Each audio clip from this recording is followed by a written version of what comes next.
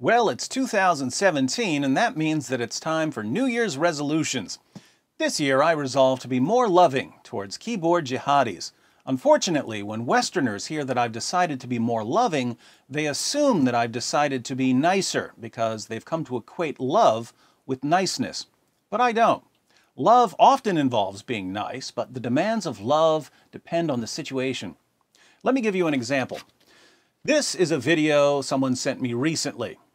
The video is titled, "A Christmas Gift." It's a Christmas gift for me. So a guy goes to a hardware store and checks out various tools. He checks out an axe, a pickaxe, a giant rubber mallet, a brush hook, a mini sledge, and finally, he finds a ball-peen hammer. He buys the ball-peen hammer, wraps it up, and sends it to me. Glad to see yet another Muslim celebrating Christmas. Now, I spend quite a bit of time getting inside people's heads, and there's a reason for it. Keyboard jihadis and actual jihadis are going to spend their time targeting someone. The more you get inside their heads, the more time they'll focus on you, and the less time they'll spend going after other people. But there are different kinds of keyboard jihadis. Some of them are so sick and depraved that there doesn't seem to be any point in responding to them. For instance, a few months ago, I recorded a video about a Muslim saying that he's going to laugh and celebrate when my disabled children die. A Muslim who goes by the name Anonymous posted this response to my video. "Ha ha ha, David Wood, really, you're in hell in this world. Cheap children, put your penis in their mouth. They will be okay. Enjoy." So here's a Muslim telling me to put my penis into the mouths of disabled children. For some reason, I still find it surprising when a man who believes in a prophet who put his penis inside of a 9-year-old girl advocates molesting children. If you go to Anonymous's channel, you'll see that he's a huge fan of Zakir Naik and Ahmed Deedat and Khalid Yassin and Jamal Badawi and Yusuf Estes and Shabir Ali and so on. Now, Muslim apologists generally wouldn't support the sort of messages Anonymous sends, although I think Muhammad might have been okay with Anonymous's message. Muhammad, after all, once told his followers, "If anyone proudly asserts his descent in the manner of the pre-Islamic people, tell him to bite his father's penis, and do not use a euphemism." So Muhammad ordered his followers to use shocking and offensive language when addressing unbelievers. But most Muslims live better lives than this. Some, however, don't. If Anonymous hasn't learned basic human decency from the thousands of Muslim apologetics videos he's watched, what could I possibly accomplish by responding? Clearly, I'm already firmly embedded in this guy's head, and all of his apologists combined can't drown out my voice. So there's just no point in responding to him.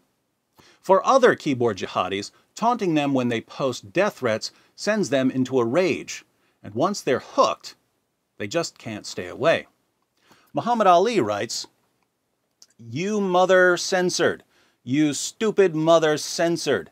You don't talk about Islam like this. You are a pace of censored. Get a life. You will burn in hell. You mother son of a censored. If I will see you, I will kill you." So I reply, "If you see me, you'll kill me. You've already seen me in several videos today." I knew this because he commented on multiple videos. "And you'll see me in even more tomorrow because you can't stop watching.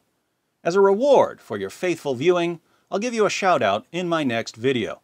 When you start itching for an autograph, I'm not hard to find since I give regular presentations on your wannabe prophet." How you doing, Muhammad Ali? I know you're watching because I'm like crack for keyboard jihadis. Now, sometimes you don't just want to taunt keyboard jihadis, you want to use the opportunity that their death threat creates to convey some sort of information. For example, Aisha Zamir writes, "When you don't agree with the Quran, so just shut the censored up, leave the Muslims alone for stupid peoples like you. Terrorism is spreading all over, you are asking for it." Nobody would want to get ridiculous, so why are you putting oil in the fire? Do you want to get your censored bomb? I say we Muslims should look for you and bomb your entire family. I wish I could be where you are right now. Certainly I would put a bomb in your F word, actually censored by her, censored. And I respond, "Hi Aisha, were you named after Muhammad's child bride who was only 9 years old when Muhammad had sex with her? It was easy for a manipulator like Muhammad to control Aisha, since he controlled her father Abu Bakr.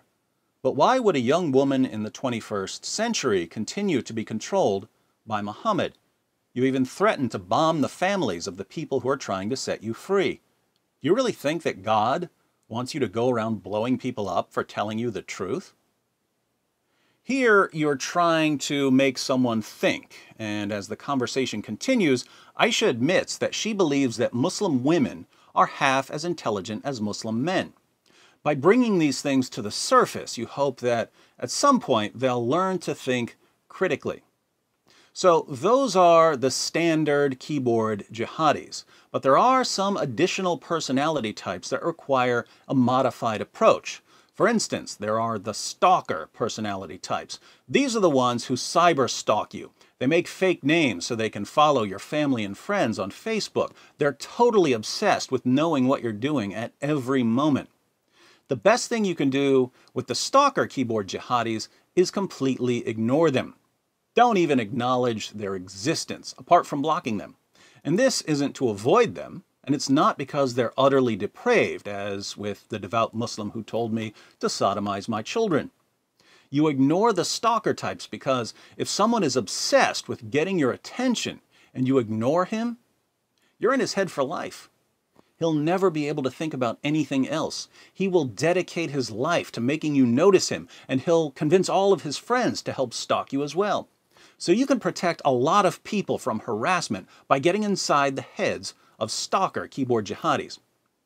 Now, obviously, the guy who made the Christmas gift video is a stalker, and I would normally ignore a stalker and quietly giggle at the tantrums he throws. But again, I've resolved to be more loving, and I can't help but remember that this guy did make me a Christmas gift. Since this may be the first Christmas this stalker keyboard jihadi has ever celebrated, I feel like I should be generous and make an exception in this case. But I can't send him a gift because I don't know who he is. So I thought I'd just sing a few lines of a song. To the jihadi cyber stalker who made me a Christmas present, this one's for you. When you woke up this morning, I was in your head, and I was in your head. You got trouble, it's me. You got worries, all me. You got wounds to bind. And I'm talking about psychological wounds caused by the teachings of the most obvious false prophet in history. It's a brave new year, keyboard jihadis, and I'm going to help you bind up those wounds. But I understand how difficult it is getting through to you. I understand that the most loving thing I can do for you is to relentlessly expose your prophet until you realize that he's a false prophet. Because until you realize that he's a false prophet, you'll never bother to seek the truth. So I'm done playing patty cake with your prophet. Playtime's over. For my Christmas present this year, 2017, all I want is to sit here on December 25th and look back at all of the Muslims who left Islam between now and then. I've got some devastating new material for you, so stay tuned. Happy New Year.